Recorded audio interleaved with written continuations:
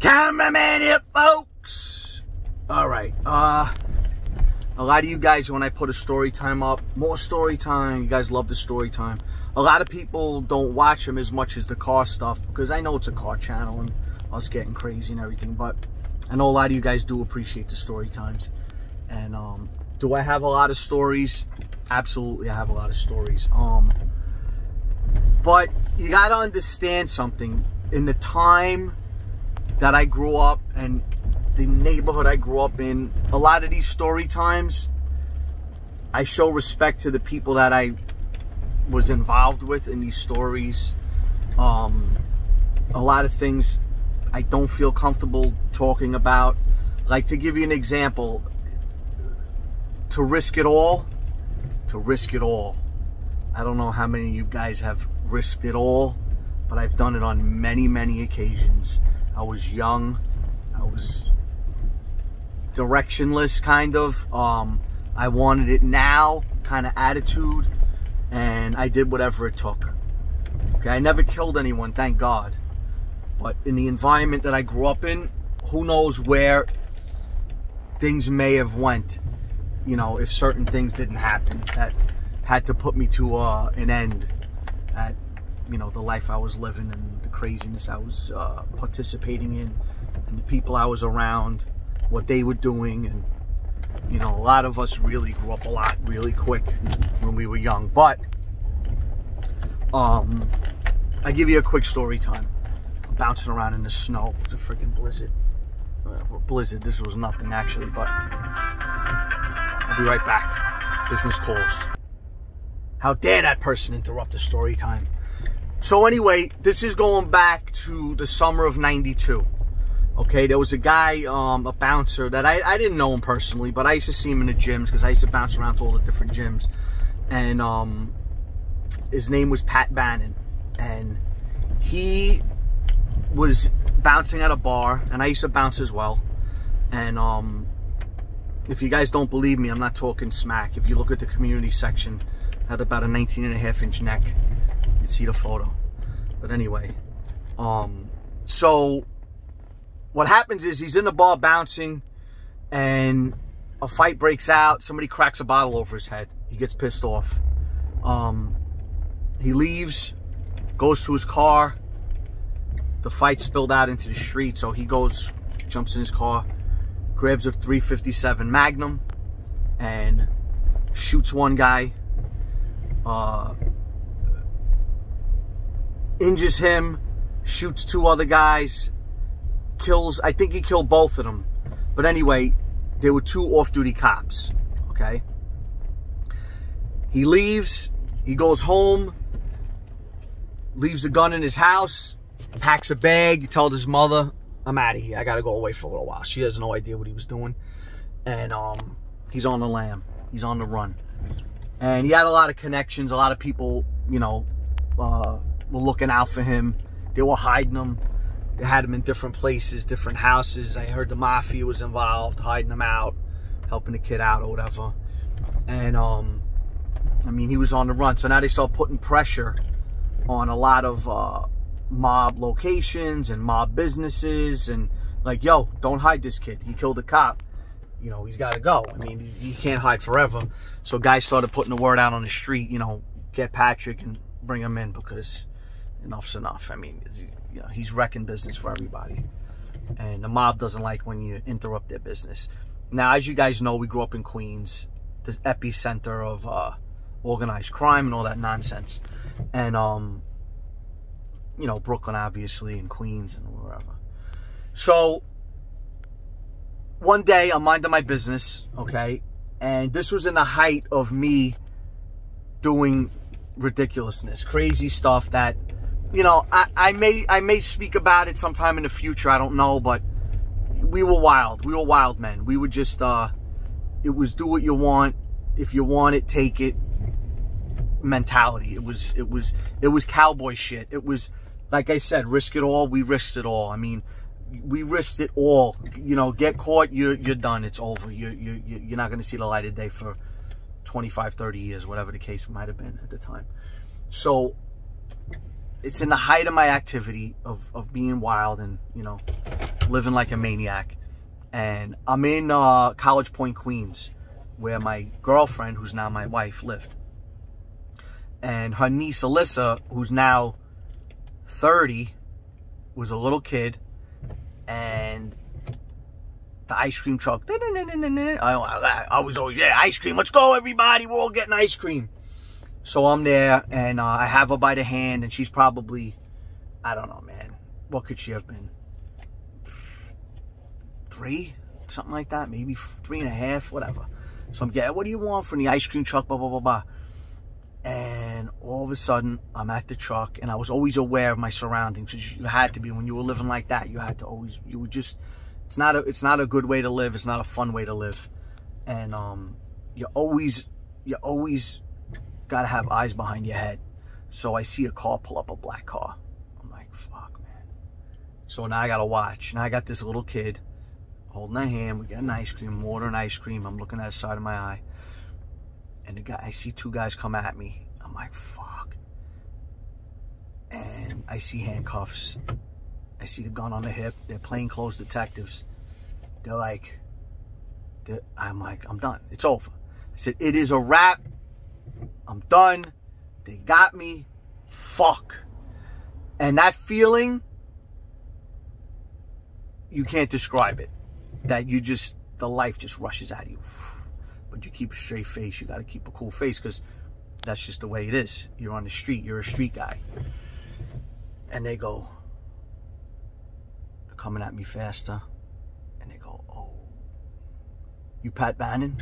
And I go, no. They go, they come closer. Oh, shit. So we thought we had our man. I go, no, Pat Bannon. I go, what are you talking about? I'm not Pat Bannon. I knew what was going on. He goes, you know Pat Bannon? I go, no, I don't. I said, maybe, I might have seen him in the gym here, there, whatever, but I'm not personal friends with him, no.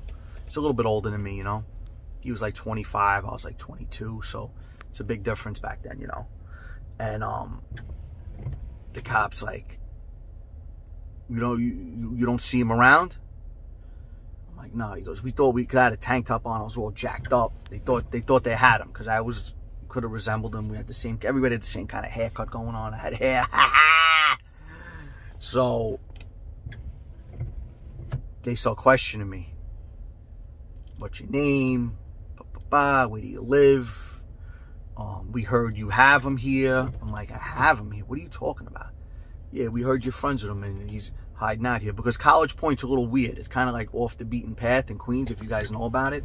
So being young and dumb, you might think that, yeah, that would be a great place to hide out. You're in the middle, but meanwhile, you're in the middle of Queens.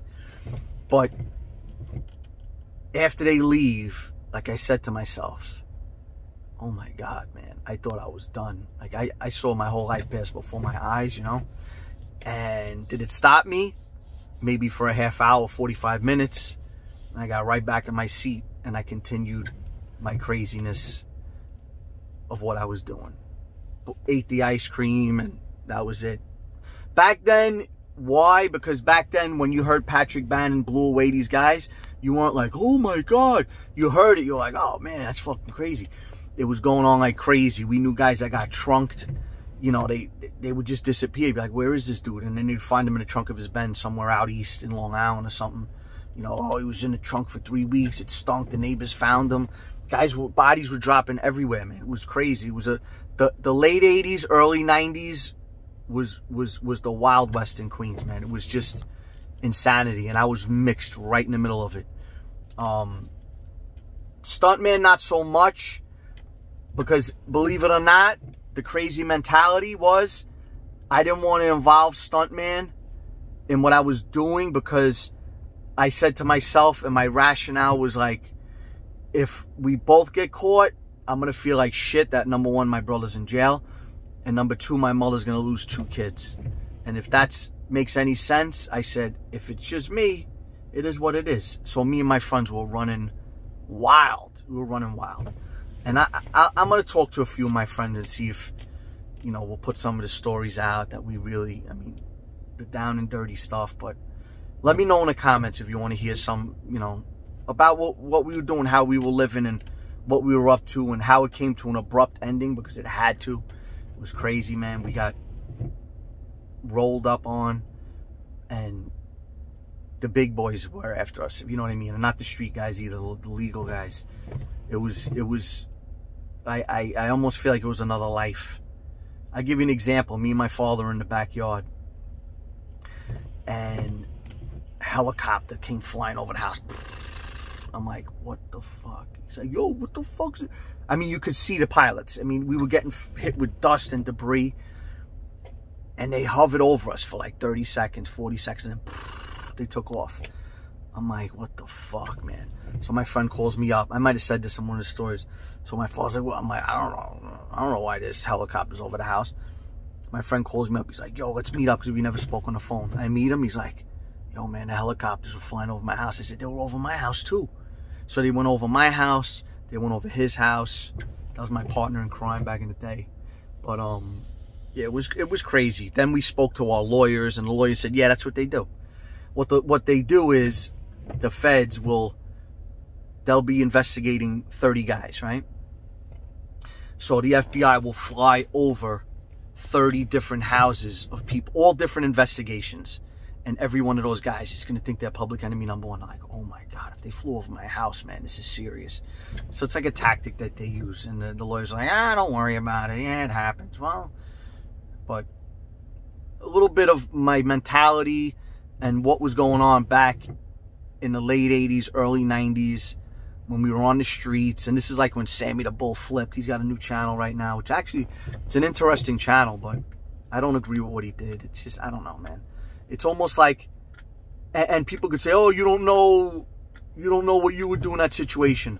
Well, I do know what I would do in that situation. And I was in that situation, facing just as much time as him.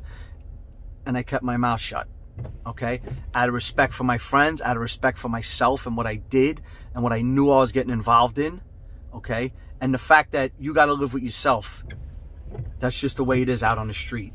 But I see a lot of these younger guys, like my kids and their friends, and they don't think the way I thought.